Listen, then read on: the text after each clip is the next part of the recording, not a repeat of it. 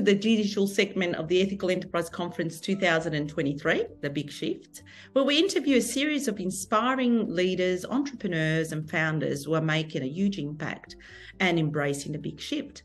Today, I would like to welcome Stuart Horrex, the founder of ArtSHINE. Welcome, Stuart, and what a lovely name your enterprise has got. No, thank you. Thank you. Yeah. So I'm the co-founder alongside Vin Van Lam, and ArtSHINE has been going for about 10 years or so with the idea of helping creatives shine, if you like, and do the things they want to do and create what they need to create. Tell us a little bit more about ArtSHINE. How does it work? It works with obviously people that are interested in the space of creativity. So how does the organization work? Is it a profit, a not-for-profit? How do people join ArtSHINE, and how does it work? Yeah. Okay. So we work as a for-purpose enterprise, a social enterprise. We're set up to empower and inspire creatives. So right across the creative spectrum, artists, designers, surface designers, web designers, writers, anyone in that creative space. And the idea is we primarily provide education. So we run launchpad and accelerator programs focused on the commercial side.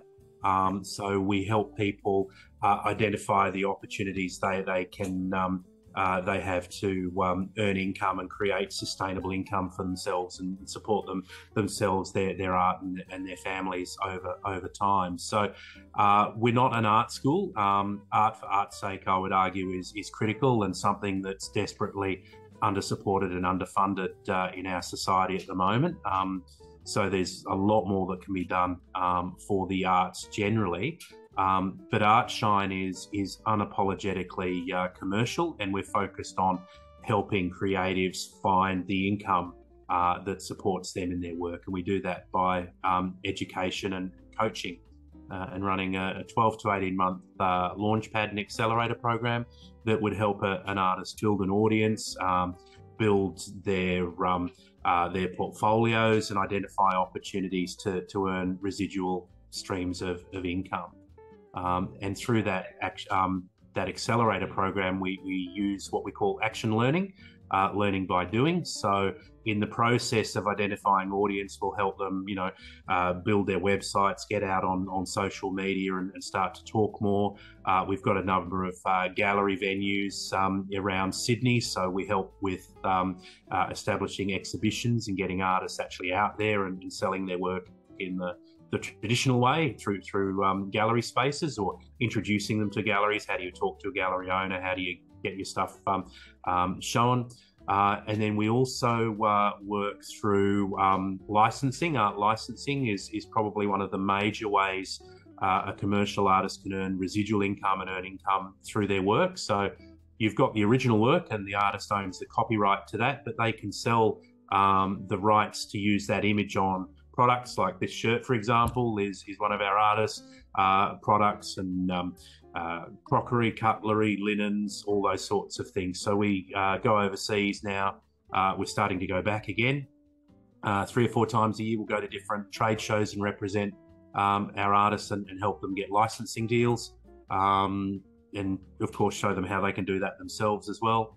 And then we go all the way through to commercialisation. So we'll actually invest in our own artists and create products that we then wholesale and retail as well. So that's in a nutshell kind of what we do. So it's quite a broad business. Yeah, there's quite a lot. What it seems to me is that there might be people coming out of art school perhaps that don't really know all these extra, how to commercialize your art. Is that what you're saying? There's a lot of artists out there that perhaps have no idea, I'm a great artist, but what do I do with this apart from... Exactly. It's and thankfully, we've got a government now who's starting to talk a little bit about it and start to explore what it means to be a creative professional in society, and how can you actually be recognised and valued as an artist. Unfortunately, that still comes down to economic terms, and it's kind of like how much do you earn and what do you sort of contribute to the economy is still very much the limited argument that we're having.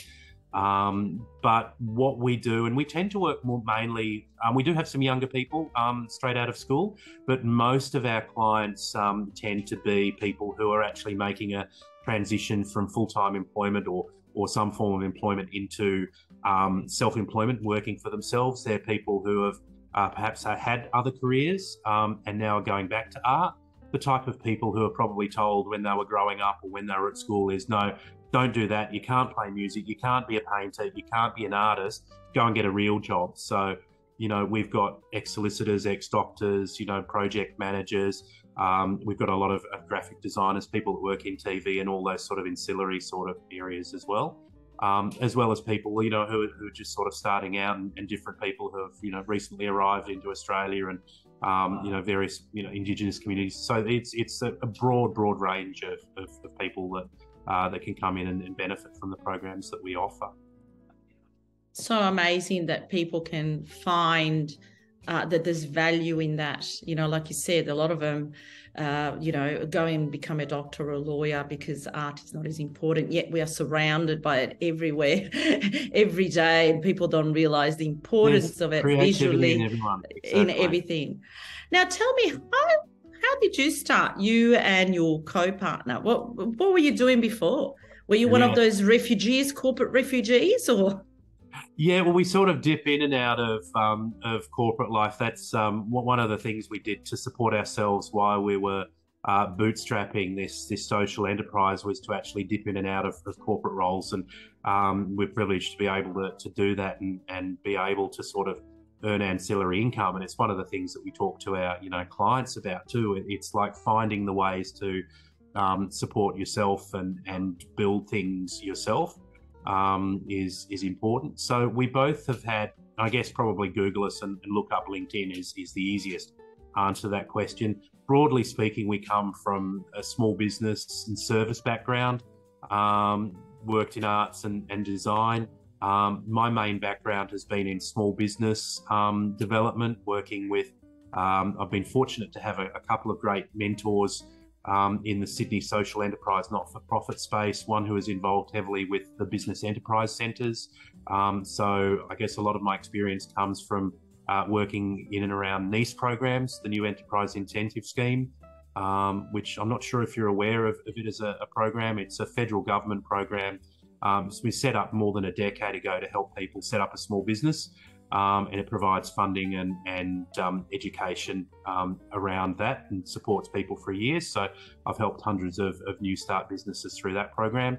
And then also being privileged to work with Steve Lawrence at Work Ventures as well was a real eye-opener for me in the social enterprise space. And that's what got me switched on to social enterprise 20 odd years ago as a format for business. So for me, I kind of find it challenging sometimes that we've got these distinctions between for-profit business and not-for-profit business and social enterprise and for-purpose, where, my kind of attitude is if you're in an enterprise, you need to be doing all the things that support that enterprise, and that includes supporting your communities, making sure it's, doing the right things for the environment and so on. So it's kind of a, blanket sort of statement, that one. Yeah, I agree with you as well. But that's for most of the people that understand that a business is to create good. But I think the model exists in particular for those that perhaps don't know how or trying to even get the larger corporate to change the way they operate. When the good is defined as, shareholder value and profits for a shareholder, it's quite limiting. Yeah. So tell us, what was the pivotal moment? When did you go, I'm going to go from what I'm doing now to creating ArtSHINE? Because that's a big move for a lot of people, going from your sort of hobby passion to moving to a full-time job and how to make money. Yeah.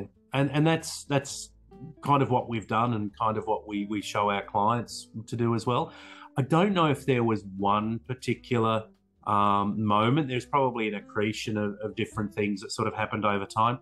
Probably one of the key moments for me when I was at a gallery exhibition And I was looking at this I was looking across the room, and I saw this amazing photograph. There was 2 photographs, actually, a series of like sunflowers in a field. And I was just like blown away. This is just amazing. And I got up close, and they weren't actually photographs. They were pencil drawings. And they were just so detailed and so incredible. And then I look at the price tag, and I won't mention the artist and I won't mention the price. Suffice to say that the artist had valued their work and their time, because I spoke with the artist. And how long did it take you to create that? It's amazing.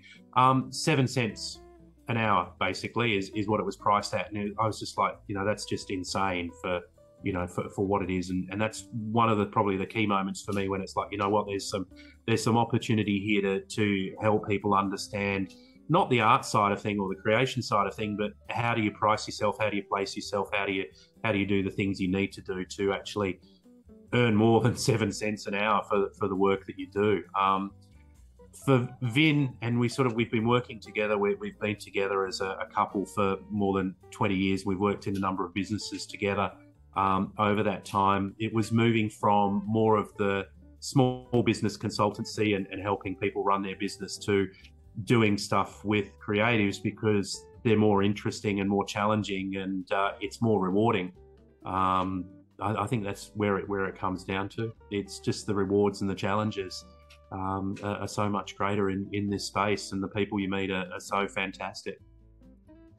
Yeah, it's interesting you say how we always talk about slave labor and people getting underpaid in overseas communities and developing countries.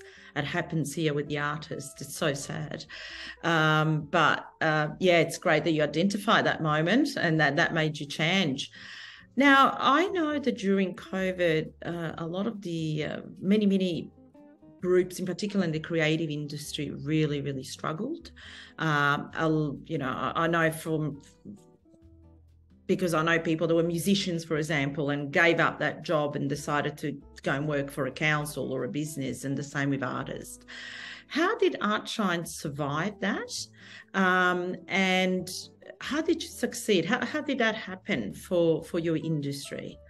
Yeah, well, I guess I'll separate us from the wider industry, and there was a lot of, and we're still seeing it now, and I think this year is probably going to be worse in a lot of ways than the previous years, because a lot of the supports that were around in the previous couple of years just don't exist now. So I think the next 12 months are going to be particularly tough.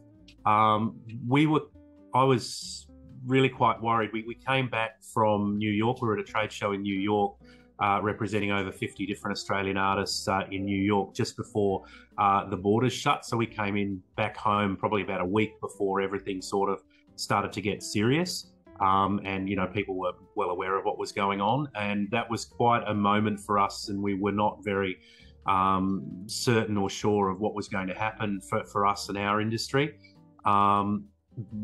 We actually came out of it quite well, and we've actually grown through the COVID period.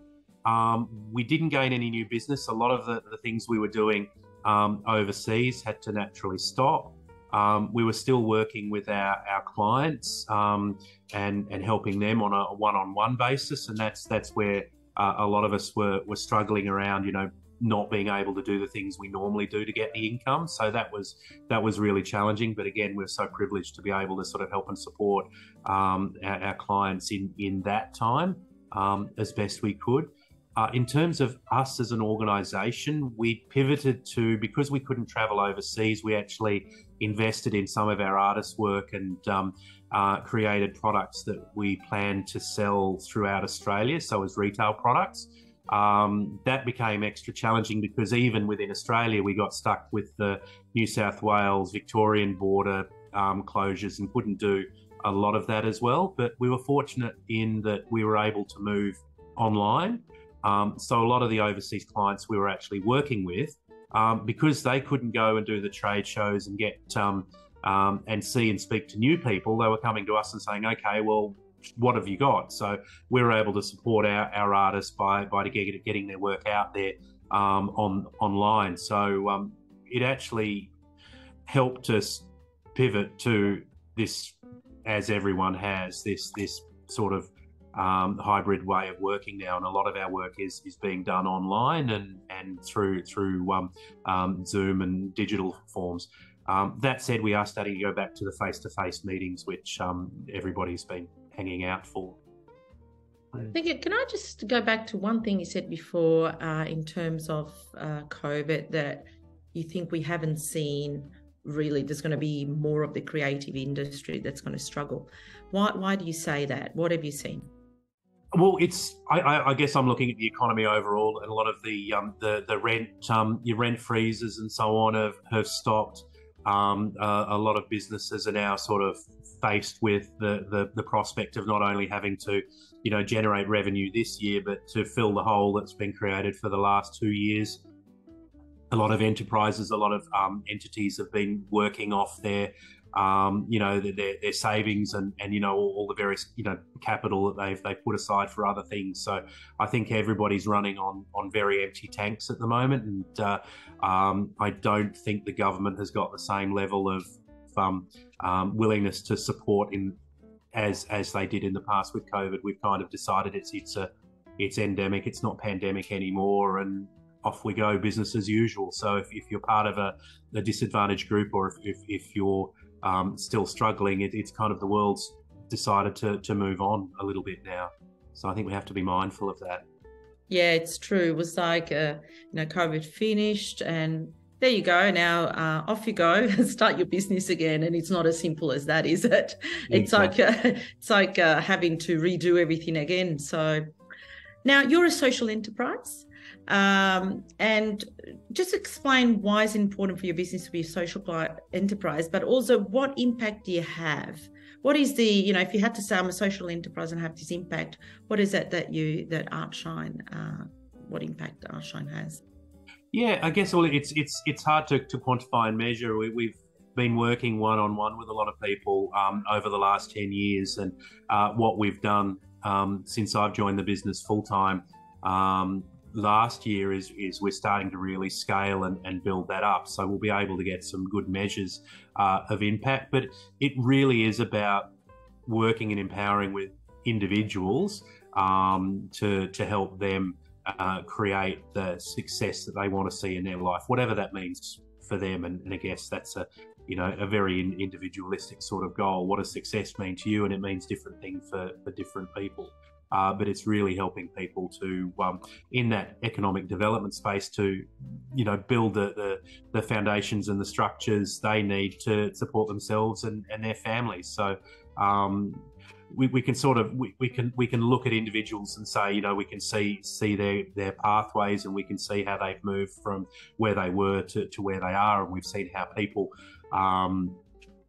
build confidence in themselves and build confidence in their abilities and get out there. So it's a really rewarding space to work in. Thank you. So what barriers do you see for people entering in this creative space? Or, what mistakes do people make? Is it people think it's great, there's creativity involved, but obviously it's more than that. And if you can go through some of those barriers or some of those mistakes that people make. Yeah, I guess it's never been easier in terms of creativity and being a creative industries professional right across the board. It's probably never been in the time scale in human history. It's probably never been an easier time for people to get out there and do things. That said, it's probably never been a harder time too, because everybody's got the ability to do it. In the past, you had to have a printing press, or you had to own a newspaper, or you had to get yourself a record contract, or get yourself on the casting couch and get yourself into that breakthrough movie. Now you can do that all through the tools that we all have, well, the majority of us have access to. That said, though, everybody is trying to do that. So there's never been more noise and more challenge around doing that. So I guess in terms of the mistakes people make, I think I don't know if mistakes is the right word, because you learn from all your mistakes, right? But there's a lot of challenges, and it is about probably that persistence and being very clear in your goals. I think recognizing that not everyone is starting from the same starting point. So that's one of the things at ArtSHINE we're very clear about is not everyone's had the same opportunities as everyone else, and how do we work to sort of level that playing field a bit and give people the tools and resources and the things they need to actually get to those same levels as everyone else, because there's plenty of talented people out there that just don't see the opportunities that less talented people might have ready access to. So starting to break some of those barriers, and the idea of you need to be a certain type of artist to get a gallery showing. Well, why don't you set up your own gallery or start your own exhibition? Those sorts of things. So that's probably the biggest challenge is being able to back yourself and invest in yourself. Yeah, that's true. So, for example, let's assume I'm now giving up my career here as running events and with social enterprises, and I want to start doing some pottery or something like that. So, how would you guide me? What would that look like for me? Well, so, if someone wants, do what you love, do what you love. Do what's important. And I guess this is the thing. I'm not talking about pottery as a hobby. If you want to do pottery as a hobby, go for it. Yeah.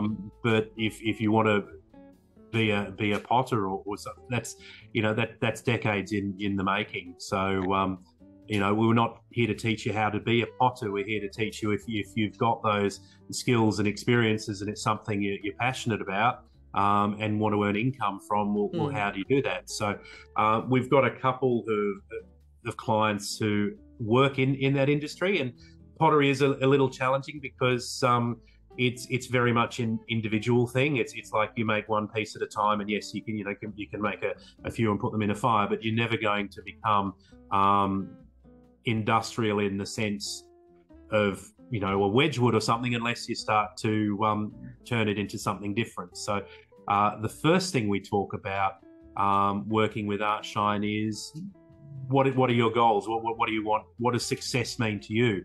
And that's very different for very different people. We've had some clients who have sort of said, well, what that means is I want to be able to afford a holiday with my children once a year and work in a part-time job. And for others, it has been, I want to create an enterprise that, makes things and does things separate from me and my art. So they've now got, warehouses and, that they manufacture and do things and create products quite separate from their artwork that they still do as an expression and what they want to say and contribute to the art, which is very different to the business they run, which has some foundings in art and design, but is very, very different. So it's, that's... Yeah, and that's great because you can provide also, like you said, you can provide feedback that's, well, you probably have to go back a step rather than forward, right? Yeah. And then go from there, see if that's what you actually want to do or if it can be done. We've had that with clients, and that's one of the reasons we actually started to work with people who are mainly transitioning from full-time employment to self-employment, because we had so many clients that came to us and said, I've quit my job 2 years ago. I've spent all my money. I've got nothing left. Can you help me? And it's like, well, we can encourage you and keep going, but it's kind of a hard road to hoe when you've got that situation. True. And so it's working with people to identify the skills that they have to create the incomes they need. So what would you say some tips for social entrepreneurs to succeed? You might have some tips, something that you've done yourselves. What would you say? Persistence and focus, I think, are probably the two things. You need to be dedicated to your idea. You need to be receptive to feedback. But there is, I think it's fair to say, a level of blindness and pig-headedness that comes with establishing and running your own social enterprise, or any enterprise for that matter. You need to believe in what you do, and you need to have faith in yourself and keep persevering despite all the setbacks. And I guess I had a great mentor once and sort of said, you're on the right track when your problems keep getting bigger. And that's something that sort of, it kind of fits, because as we've gone on, it's like our problems have got bigger. There's more zeros at the end of some of the problems now, in terms of money you need or things you need to do, and confronting confronting bigger challenges and bigger problems and overcoming them is I think what keeps us going and keeps us focused on what it is that we want to achieve, and knowing why we do what we do. And what the results of what we do mean for ourselves. Because let's be honest, there's a selfishness in it. I love being able to look at people we've worked with and gone, look at them now, look at where they've gone, look at how they've, changed their circumstances and done different things and created something that's just amazing. And being a part of that is just it's a privilege. So there is a selfishness in doing what I do, because that's really cool. But to be able to help people and create that for people is really good. And staying focused on that keeps us going, I think.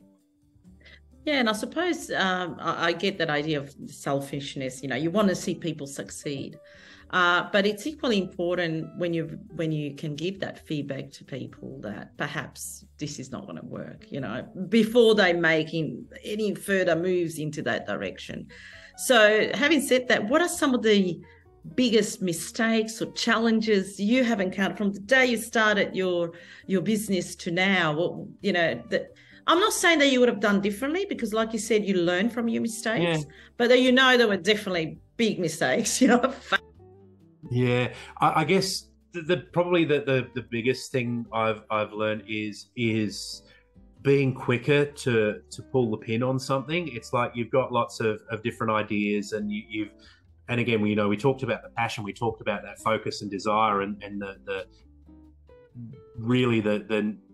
it's essential that you're able to persevere and stick with things. But sometimes you've got to recognize that, that probably wasn't the best idea, and we need to stop it now, because it's causing pain and it's causing bleeding, and we need the bleeding to stop. So that's probably the biggest lesson is being able to take a step above things and be able to look at it from that sort of big picture view, rather than that attached space, and be able to say, that was a good idea, good on you for trying, but let's stop it now before it works less than it did before. That's really difficult, isn't it? Because there's a bit of pride involved in that. Yeah, exactly. So tell us, how do people find out about you? So you said the best time to contact ArtSHINE is if you have an idea perhaps and you're transitioning, rather than when you're desperately looking to start something, but you're in a situation. But where do they find you? Yeah, well, we've mainly worked word of mouth, and people have found us and come to us. We've started doing now cohorts. So instead of working one-on-one with individuals over the last year, we're working with groups of people. So we've been able to intake and help a lot more people every year. So next year, 2023, we're actually starting terms and doing that. So you'll be able to just come to our website, artshine.com, and make an application, and away we go. So we work primarily with creatives at the moment, most of the commercial streams are in the visual arts, surface design, graphic design. We can work with other artists as well. So it's really about, what people's goals are. And yeah, that's kind of it. Sounds amazing. Thank you so much for your time today. And I hope to meet you in person one day. Yeah. Thank you, Stuart. Well done, and all the best for ArtSHINE in the future. Okay, thank you very much.